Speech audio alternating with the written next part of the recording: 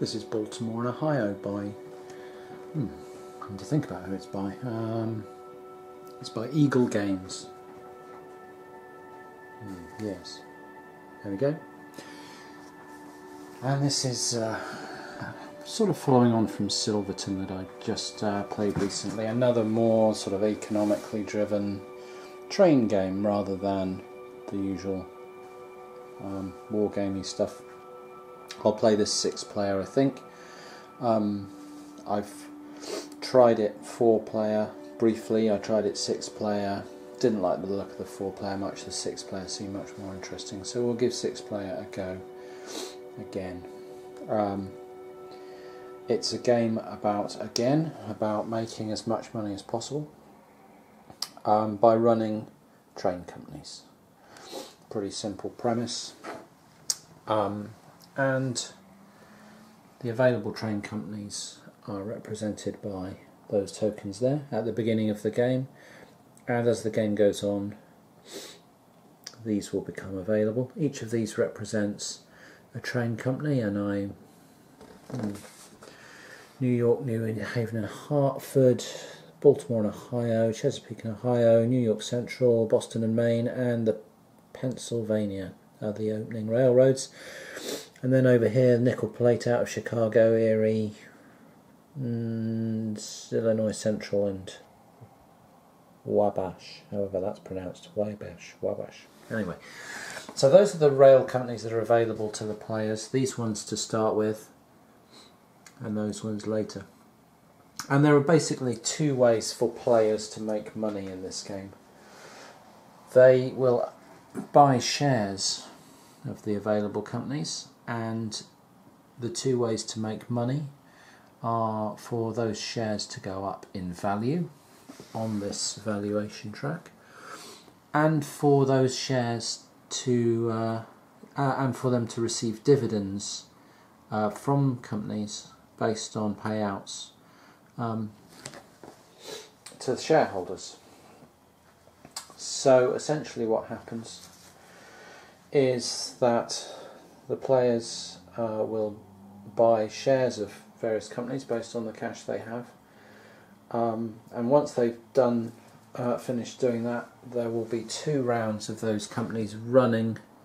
You can see a market round is where players buy and sell shares, and then there's 2 business rounds, which is where the railroad companies run and produce profit.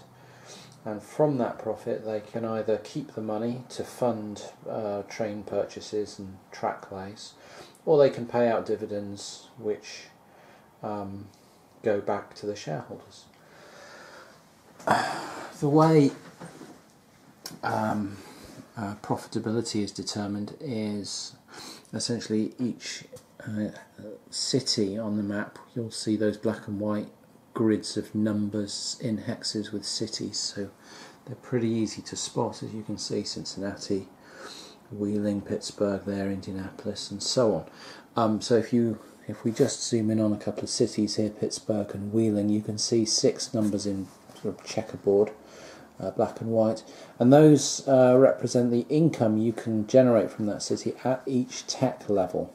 And as the game progresses, the game will move through various levels of technology. So at the start of the game we are in tech level 1, and we're using the leftmost figure. So Wheeling will produce $20 in income, Pittsburgh $20 in income, but by the end of the game Pittsburgh will be producing 80, the far right number, and Wheeling 60. And so there are various cities that, as you would expect, have varying values. Philadelphia and Baltimore both quite valuable, as you can see. New York generates a lot of income, whereas New Haven next to it generates very little. If you come down here to somewhere like Richmond, you'll see that for a lot of the game the cash generated out of Richmond goes down, which is terrible for the C&O which starts there. So it starts off generating $30 in income, but goes down to 20 at tech level 3 and stays there until the last tech level. It goes back up to 30. So you can see obviously certain areas have a far better time of it than others. Now then, This is complicated by the fact that companies have to pay for their running costs for their equipment. So over here you see a tech level chart which runs down here, and you can see that at tech level 1 you can build track into 1 hex, that's the build limit. You can have a maximum of 2 railroads in any one city, so only 2 railroads can serve any particular city. And you can see a maintenance cost there of $10. So if we will use these cubes to mark out tracks. So if I just grab a red cube and stick it in Pittsburgh, just for sake of example, you can see that if we were in this situation and we had a train, let's just pull a train out and stick it there. So if we were in this situation where we just had our cube in Pittsburgh and that was the only city we had, at tech level 1 you can see that we would make $20 from Pittsburgh, and at tech level 1 we would have to pay $10 in maintenance costs, and so we would make a net of $10, which would be marked on this chart up here, boom, $10. And that way we can track whether in subsequent turns our income goes up or down. If it goes up and we pay dividends, we're allowed to move our share price up. If it doesn't go up, or we don't pay dividends, or it goes down, well, if it doesn't go up, if it stays level, we don't pay dividends, it stays static, and if our income goes down or hits 0, in other words we become unprofitable, our share price is going to drop. So this track is is showing us what our net income was. Going back to this, then, you can also see that if we were in this situation and the tech level went up to 2 and the maintenance costs were 20, well, we'd probably still break even. We'd still make $10 because the income would go up to 30. We'd now be paying 20 for this train, and we'd still make $10. But there are some places, for example, the same example in Wheeling. At Tech 1 we'd make $10, at Tech 2 we'd now have 0 income, our company would no longer be profitable and we would be in trouble. So there's a kind of race against the clock to keep adding cities into your network, which can keep you profitable and ahead of the curve as the tech level increases.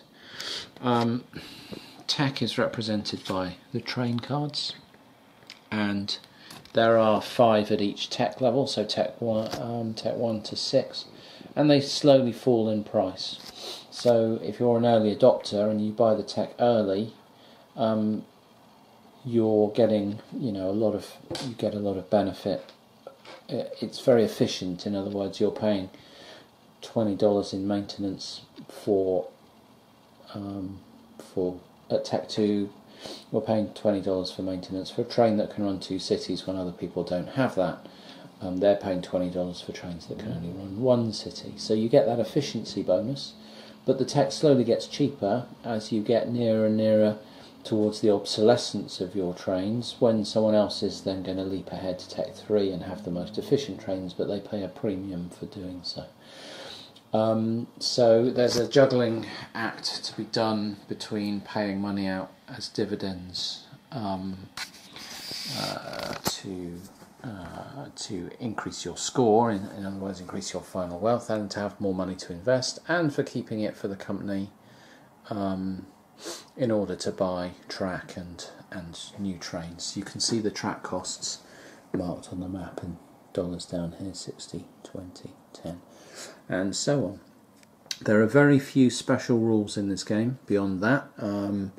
There are these coal markers. If you've got track into a hex with a coal marker, then as your sole track lay, you can pick up the coal marker, and it acts basically like your own private city for the amount printed on it, which is $40 on each of the 5 coal markers. So there's if you had all 5, you'd have $200 coming in income with no train requirement to serve them. It's just bonus income. At the start of the game, that's very, very powerful, because obviously you can see that Harrisburg makes $10 and requires a train to service it, and this is making 4 times the amount with no train to service it. So extremely powerful at the start of the game, becomes sort of relatively less important as the game goes on, but still some of these companies, I think this company, the C&O out of Richmond, as we've seen, the income in Richmond falls. Norfolk's not a very valuable city. Washington isn't very valuable either. Roanoke isn't very valuable either. And there are restrictions on building into Philadelphia until the Philadelphia Railroad has expanded into Harrisburg and Pittsburgh. So this Richmond, the C&O, Chesapeake and Ohio, if it starts, it really has to go this way and try and grab some coal. But that's also what the Baltimore and Ohio is trying to do out of Baltimore, and what the Philadelphia has been forced to do to get out of Pennsylvania. Sorry, the Pennsylvania out of Philadelphia is being forced to do to come this way, to hook up Harrisburg and Pittsburgh before it can build to any other cities. The only other special rule relates to the New York Central, which has to hook up all the cities in green, which isn't very legible on the camera here, but Buffalo, Syracuse, Utica, Albany, and New York, and it has to have all those hooked up before it can build anywhere else. In my 6-player trial, I made a real mistake with the New York Central. The player that opened the New York Central ended up coming last, because I spent far too long wallowing around in these silly $20 and $30 cities up here. Boston's a little bit better, instead of competing out this way for the big bucks in Cleveland and Detroit and Pittsburgh and Wheeling, and over here into Indianapolis, and up there into Chicago and so on. These are where the big bucks are, with the exception of New York. New York's very valuable. Boston's decent, Albany's decent, but but beyond that, you want to be getting out into the you want to be heading west in this game, as far as I can see. I could be completely wrong in that, but that's the way I look at it. So I think I've played a sort of trial game with 6 players of this, just to learn the system and to get some idea of the strengths and weaknesses of each of the individual railroads.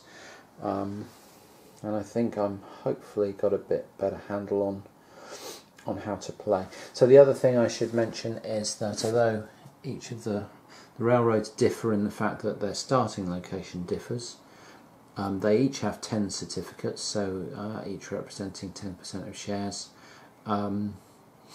And the majority shareholder, having a simple majority, it means you run the railroad. So, and if no one has any shares apart from you, you can't dump it off. You have to keep hold of it. So, but if someone else has 1 share in a company and you sell all yours, they become the president. So you can, if a company's really tanking, you can hand it off, provided someone else at the table has at least a share in it. And the other thing that differentiates these is the number of cubes they get. You can see I've got the charters organised in sort of cube quantity from lowest to highest. So the New York, New Haven and Hartford only gets 4 cubes to place for track, and obviously that curtails its growth potential massively. It can play 4 cubes, so it can go to a maximum of 4 cities. Boston and Maine 6, but down at the bottom here the C&O has 22, the Penn has 6, Pennsylvania 16, Baltimore and Ohio 18, and the New York Central 20. So there are 4 big companies and 2 tiny companies, and frankly I don't know what to do with the New York, New Haven and Hartford, or the Boston and Maine, apart from maybe late game. If you've got loads of cash kicking around, you can't buy shares and anything else, and you need a vehicle for just trying to pump the stock value up. If you've got a few $100s spare lying around, you might take them on, grow them quickly in the last few turns of the game, just to generate some increased profits out of money that otherwise wouldn't be doing any work. I don't see any other way to use them really. You're not going to take them on early. You're going to want companies with long-term prospects, I would have thought. And that means that a couple of players are probably going to start as investors. I would think out of these companies, the Baltimore and Ohio, Pennsylvania, so the red, Chesapeake and Ohio yellow, and the New York Central green will get started by four different players, but that probably means that 2 players are going to invest and hold on and then try and sell out their shares and start these. Not sure which ones. Possibly, I think the nickel plate possibly in purple. Not sure about the relative merits of the Erie or the Illinois Central. The Wabash looks a little bit too small to be an initial company, although it might be interesting because it starts in quite rich territory, but I'd have to have a look at what you can do with 8 cubes out of Fort Wayne, because you'd be limited in what you can hook up. Anyway, that's the lie of the land. I don't know quite how I'm going to dip in and out of this in terms of covering it as things happen, but I'll just see how it goes. So the initial market round is done, and yeah, it's all pretty. It seems pretty symmetrical. Well, not symmetrical. That's not quite the right word. But if I were to play this a lot, solitaire like this, 6-player, I think I'd see the same things happening with quite a significant regularity. You're limited when you start a company at opening it at those 3 share prices, 55, 60 or 66. They're printed on the board here. You can see Tech 1, 55, 60 and 66, which means that if you're starting a company with, and in 6 players you have $250, 4 lots of 60, capital is the most efficient way to get shares and shares into your hand and capital into your company. So player 1 opened up, bought 4 shares of the Baltimore and Ohio. Well, you know, it's the name of the game, so and it looks like it's in a strong position. So and then lots of other players followed suit. So player 2, 4 shares at 60 into the Pennsylvania, another strong looking railroad. Player 3 wasn't sure what to do, gave him a dice roll, came out with, I think, quite a questionable option to invest in the Chesapeake and Ohio.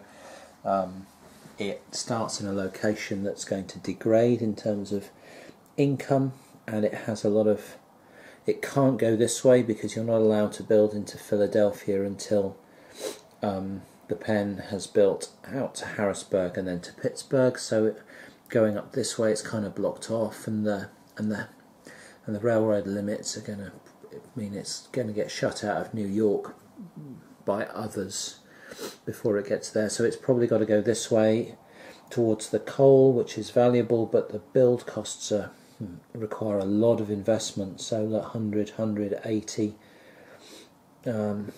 80, so 80 to go into there. So it's got to find a route through here that it can afford, and then Huntington's not that great a city, so it wants to be fighting up in this area and breaking out west towards Cincinnati.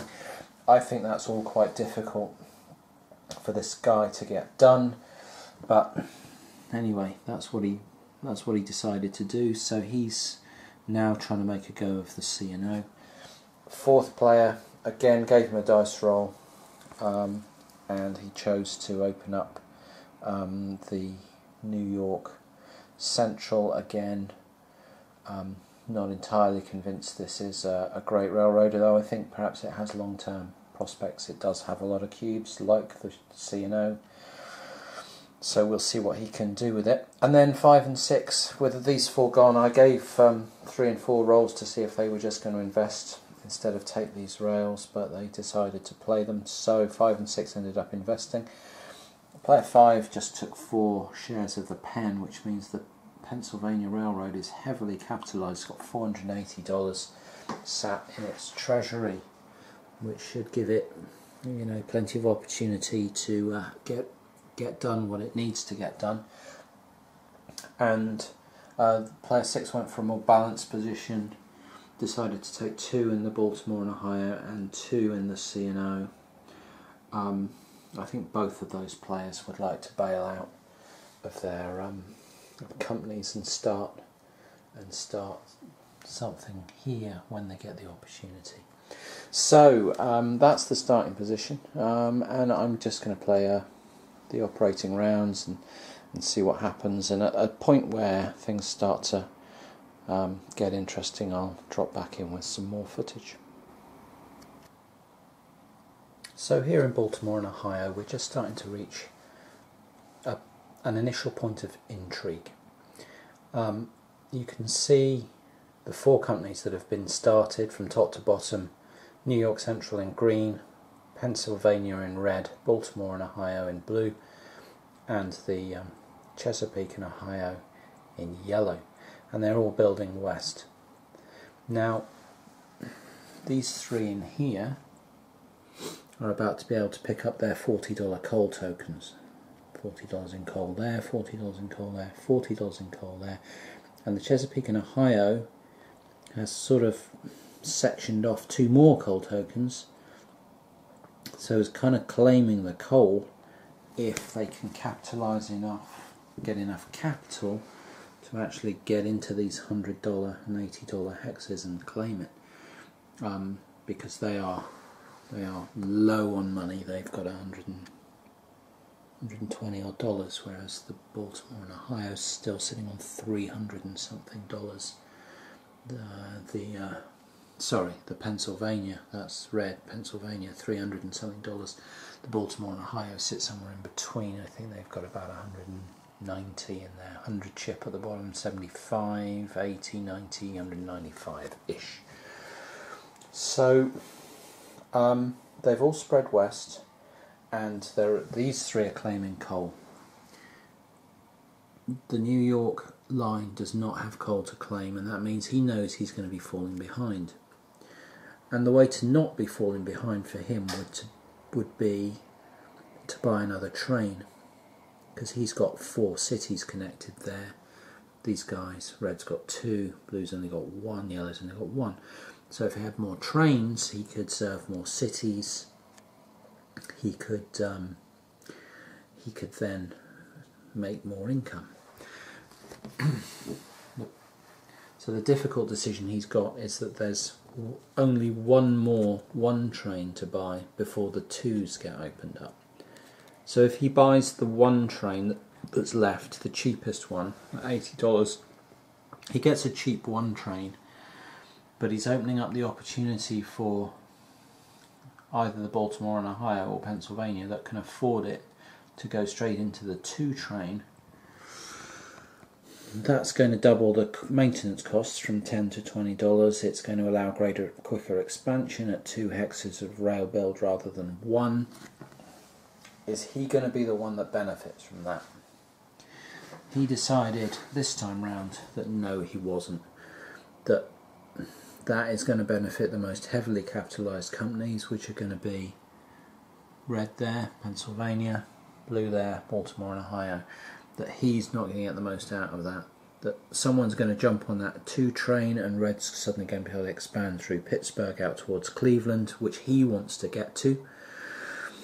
And that it'll add more passenger income for them more efficiently than it will for him, because he'll be stuck paying $40 in costs for 2 1 trains, whereas they can ditch the 1, have the 2 and be running a much more efficient network. So that doesn't suit him at the moment. However, the equation of him not having coal puts pressure on him to do something, and I'm not entirely sure what that something is at the moment. He didn't like the look of buying the last one this turn round. We've got another business round, and I don't think he will that time. I think he wants to build down and hook up New York before he even considers making that 2 train an option for anyone.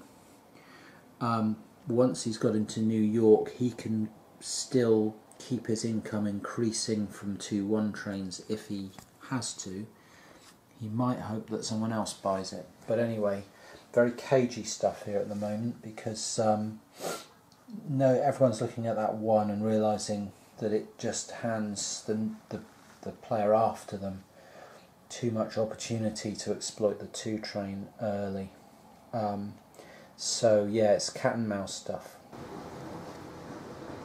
So in the second business round of this turn, the New York Central finally decided that it needed to buy the other 1 train. Otherwise its share price, its income had stalled at 20, and its share price was going to stall out as well, and it was going to start falling behind the other railroads, and with no income, $20 a turn. So it pushed up to 30 a turn by buying the other train. So it's now got those 2 trains, and if we come over here, it could have made 40 if it had run Albany for 30 and Buffalo. Sorry, I don't think it could. No, it couldn't. I was thinking Buffalo was 30 as well, but it wasn't. It was 20. So that's the most it could make. He wanted to build down here towards New York, into this hex here, so that he could hook up into New York, New Haven, Hartford if he needed to. Couldn't afford to do that, because what he wants to be able to do is when someone snaps up this 2 train, which they undoubtedly will, his overheads are going to go up to $40, and that's going to kill him. His income will go up to 60, but it'll drop back to 20, and that'll send his share price tumbling backwards, and that will be a disaster for him. But what he can do is sell both of these for another $40, and that will give him enough money to buy another 2 train, because the first one's 140, but from there on they go down in price. So he's banking on being able to ditch his 2 1s and get into the 2 trains himself, and that will keep his income moving upwards, and therefore his share price moving upwards. And that's all he's trying to do at the moment. He's just trying to stay in touch. But if he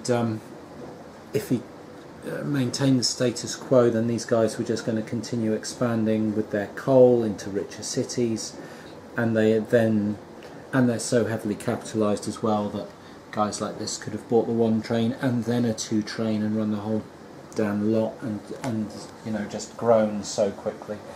So he's just doing what he can to stay up at the moment, keep up with everyone else. End of 2 business rounds, and on the stock value track, the Pennsylvania's pulled into the lead, the C&O, and underneath it the Baltimore and Ohio. It's on $82, and the New York Central line is now lagging behind at 74. Yeah, you can see the expansion here. The Pennsylvania has got out to Cleveland and pushed up into New York, and has got lots of valuable cities.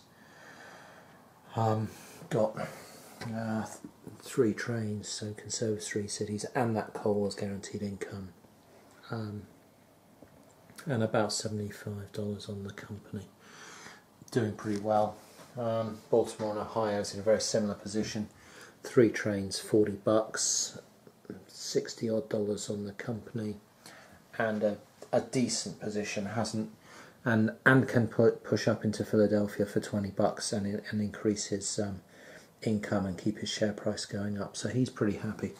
The other 2 rails are really stalling out quite badly. New York is pretty much run out of money, and is struggling to even find the cash to pay for the track to get into New York.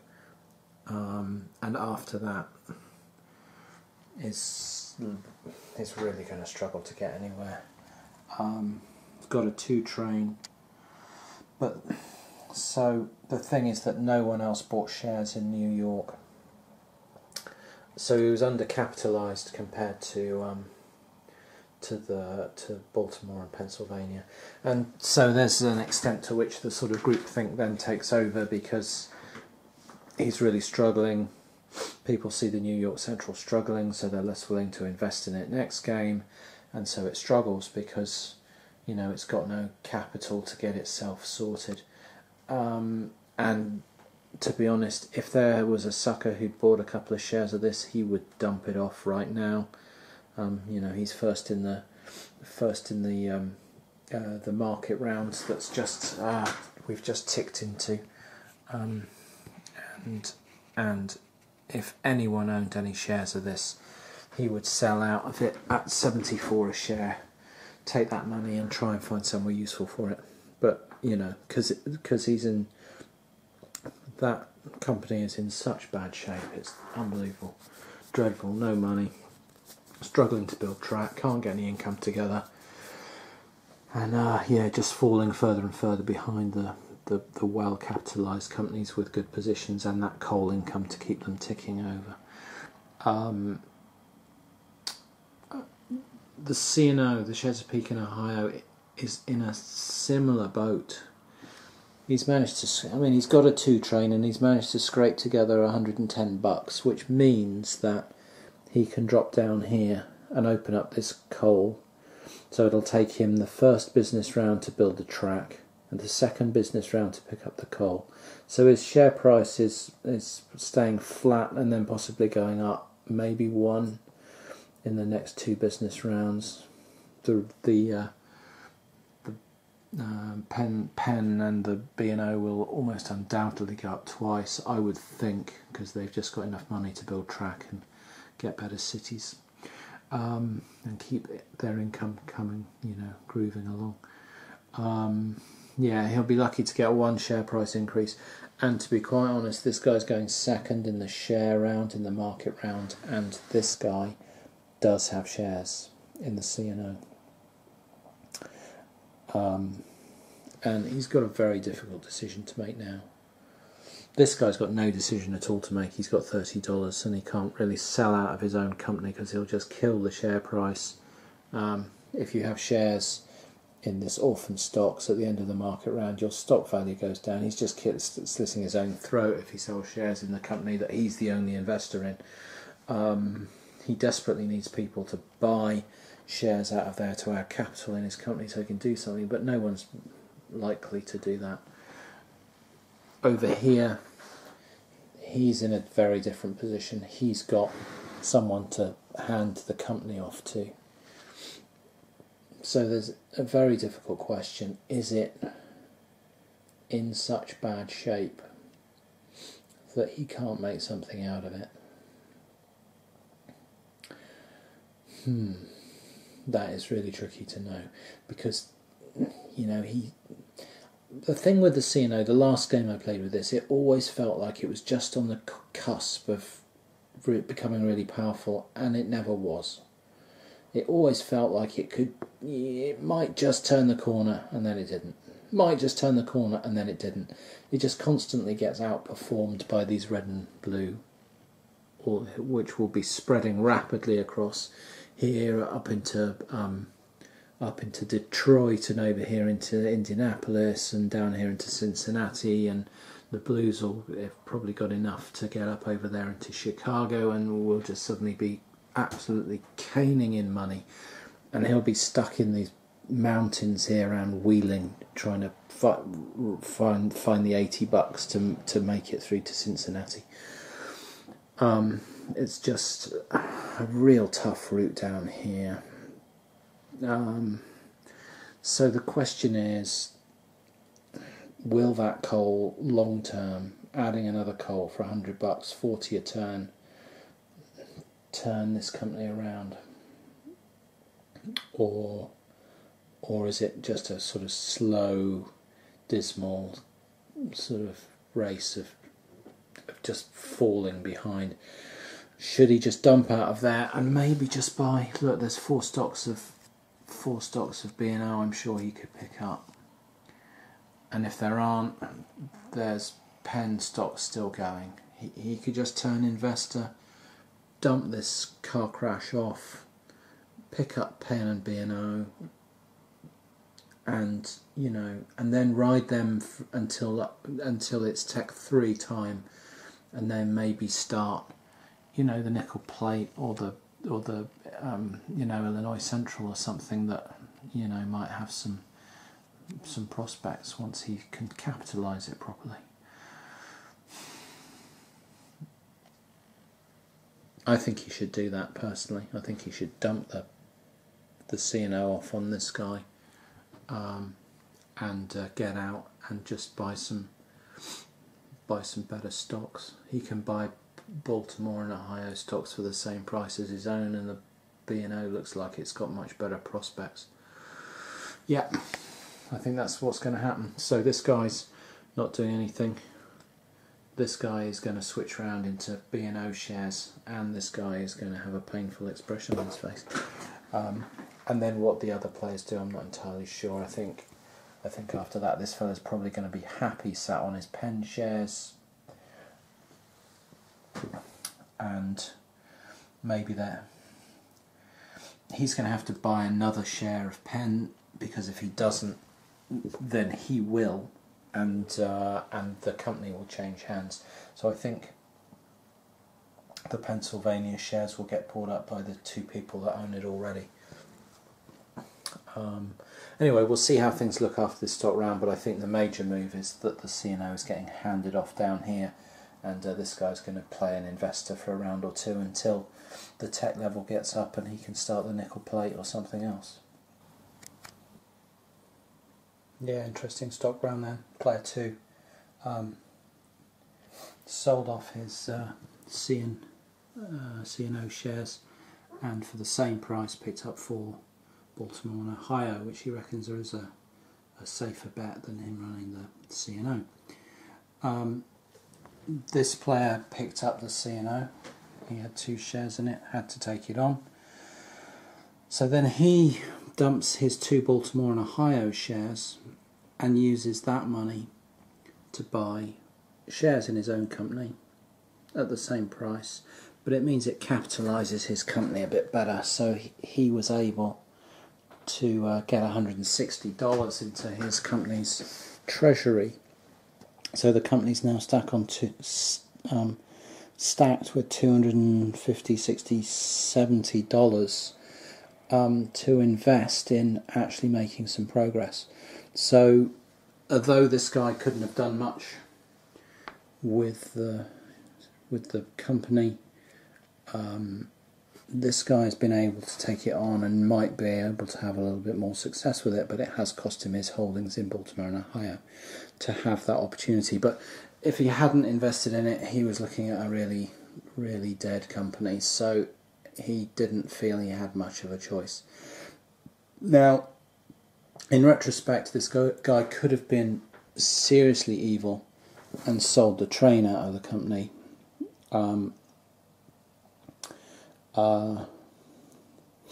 Before he handed it off. However, I wasn't at that point clear that A, he was going to sell it, and B, that he was going to go first before this player in the turn order, because that's based on the amount of money you're holding, and that's not necessarily entirely predictable. So he couldn't guarantee that this guy was going to be holding more money and then going later in the share round. And if he'd sold the train and he'd gone first, he'd have dropped his shares immediately, and he'd have been left holding a company that he'd sort of burnt down and then wasn't able to pass it off. So that all looked far too risky, and he took the safer option of keeping the company viable just about and handing it over. Anyway, he sold his Baltimore and Ohio shares, which went into there. Then it came over to this guy, and because this guy bought 4 Baltimore and Ohio shares, Baltimore and Ohio was heavily capitalised with a lot of money in its treasury, and was able to buy its shares back out of the orphan stocks from the bank, so its share price didn't go down. And then, as predicted, this guy bought his 5th share of Pennsylvania to retain control of it, and the last player had to think about what he wanted to do, and he decided to pick up the last share of Penn for now. I briefly flirted with the idea of selling a couple of shares of Penn and using the cash he's got to float something like the Boston and Maine, but it looked like a terrible idea. So he'd rather wait for a little while longer and then float something in the Midwest that's actually got some prospects, or some longer term prospects. And that's pretty much it for the stock round. But we have had a company change hands, and it's now up to a new player to see whether that extra capital that he's been able to push into it will make any difference. And also, the last thing I mustn't forget is that because there are shares in here, his company falls back on the track, so he's now at 74 a share because there are unsold shares kicking around with the bank. So that's not a great start.